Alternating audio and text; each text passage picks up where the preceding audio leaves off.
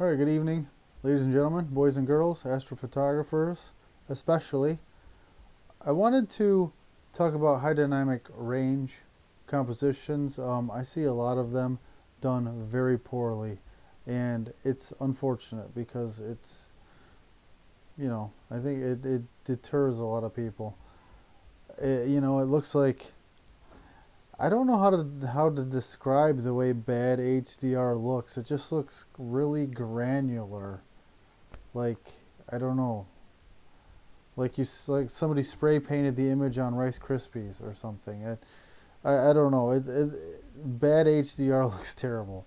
But I wanted to create an image of M42 in which I brought out a lot of this, the nebula, the glowing nebulosity, and still resolved at least the four main stars of the trapezium. So I did two different sets of exposures. I did about 155-second exposures to resolve the trapezium, and I did about 2 hours worth of 4-minute exposures to pull out more dust. And what you do is, I'm assuming you know how to integrate images, but you'll stack those individually. You'll make a 5-second, in my example, I made a 5-second stack and a 4-minute stack.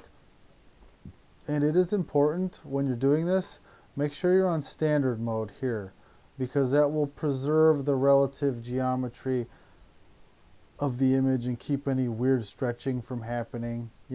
If you do intersection mode, some strange things can happen with how Deep Sky Stacker decides to stack it. So you'll want to do standard mode, and then just stack it normally with, I didn't even bother with darks on the 5-second exposures because it was such a short exposure, but just stack them normally. And then you'll have your TIFF file, your 5-second, your short stack and your longer stack. And I'm going to do this in Pixinsight. If I get requests, I'll show you how to do it in Photoshop, but Pixinsight handles this pretty brilliantly, so we'll do it in Pixinsight. Now, before you can get started, you will need to, I've already done it to these, but just give them an initial, a mild stretch. This is my long trapezium, and this is my short trapezium, and you can see the stars are nicely resolved in the trapezium. You can almost make out these the 5th and 6th stars here, but anyways, it's nicely resolved here. The first thing I did was just give them a stretch. So intensity, transformation, to open up screen transfer function and histogram transformation.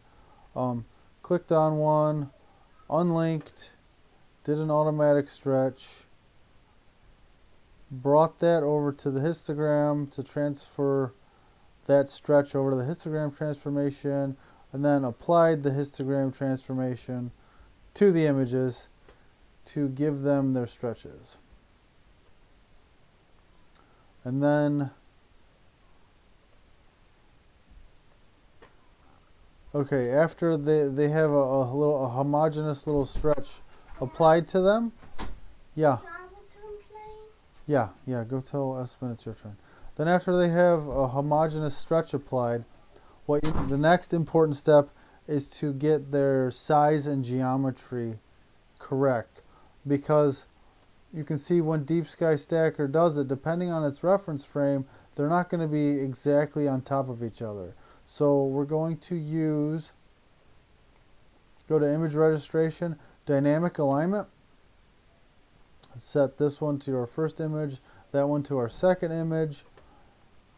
Now my stars are huge because I'm at 2800 millimeters with a DSLR. So I always have to increase the search radius to 20. And now you'll just click on your stars in your reference frame, and it will try to find them in your target frame, and hopefully you can find them. So just go around and select some stars all over your image.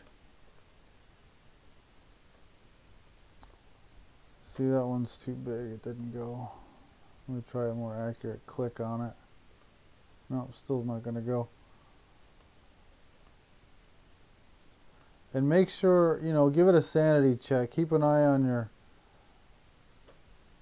target image and make sure it's actually clicking on them. No good. Okay, but go ahead and click on all your stars and then hit execute. Now that will produce an image. Dad, can I download Warm's Rumble, please? No, you can't. Not right now. It's almost bedtime. So after you click the check mark on dynamic alignment, it will produce an aligned image. Now you can see it's like right, well,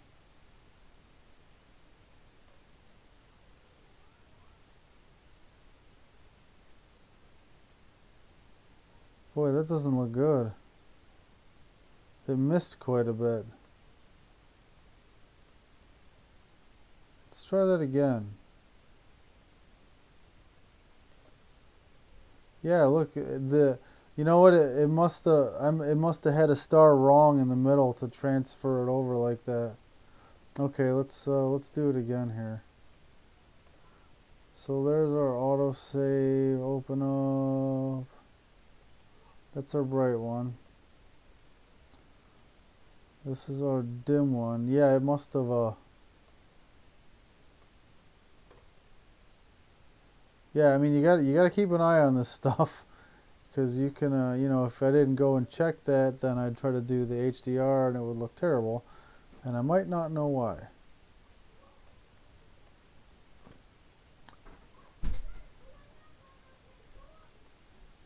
But yeah, it may have misselected a star or put a star off in the middle of nowhere there. Maybe I just won't do so many stars.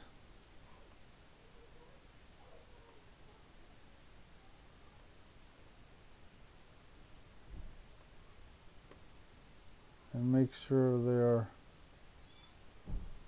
all the same here.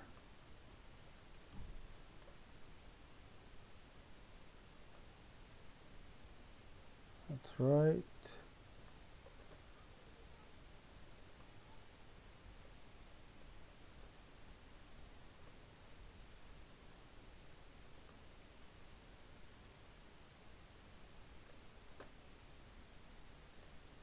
Okay, let's try that. All those stars were correct.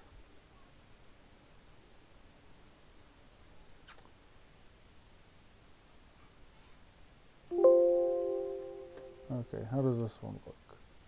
Okay, much better. Yeah, it must have picked the wrong star there.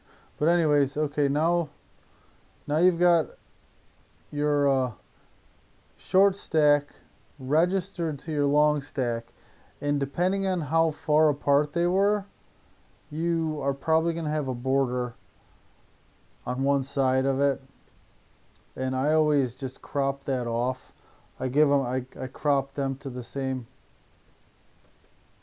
size. So I go dynamic crop, and then I grab the one that's got the border. These are already cropped, so it doesn't. So you can't see what the end effect is. But I crop off the border wherever the border is, and then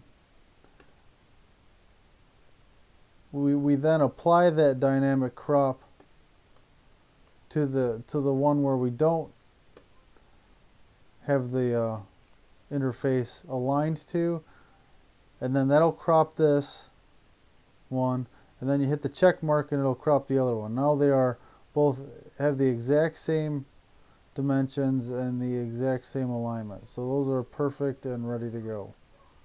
I'm not going to bother saving because I already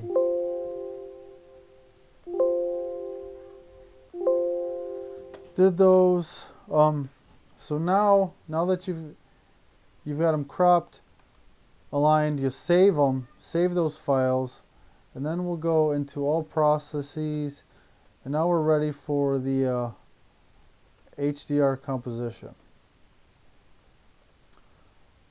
Add our processed images, and I've never messed around with these. I should learn what all these do. Defines the amount of low pass filtering to smooth the edges.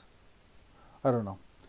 It's always worked with the default settings. I'm sure I could tweak it for better results. But anyways, you just load your files up. Yeah. Can you get me a drink, please? Yeah, hang on a second, honey. I'll be right there. Alright, so HDR composition did its thing.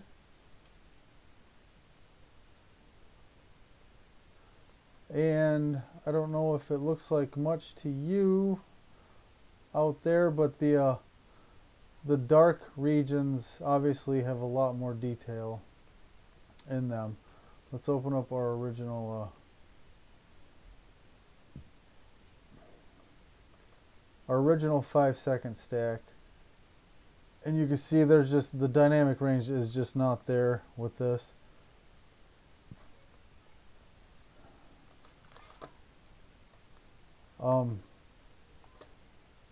You know, yeah, out in the dark cloudy areas, it's much brighter, and we would without the HDR composition, we would not be able to pull as much detail out of this as we will after, you know, combining those longer exposures in with this.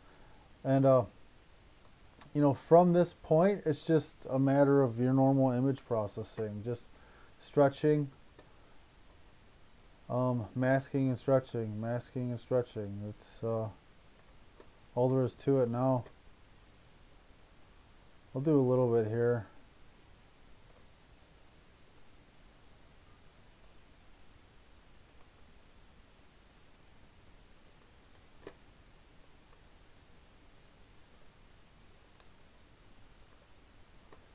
So range selection, intensity transformation, curves transformation.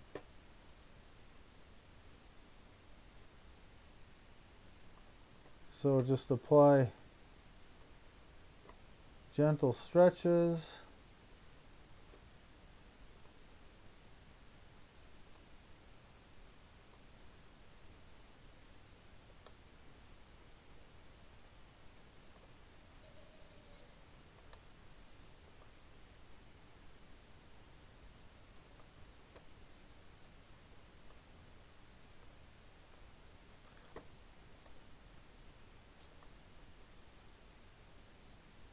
Yeah, that looks good.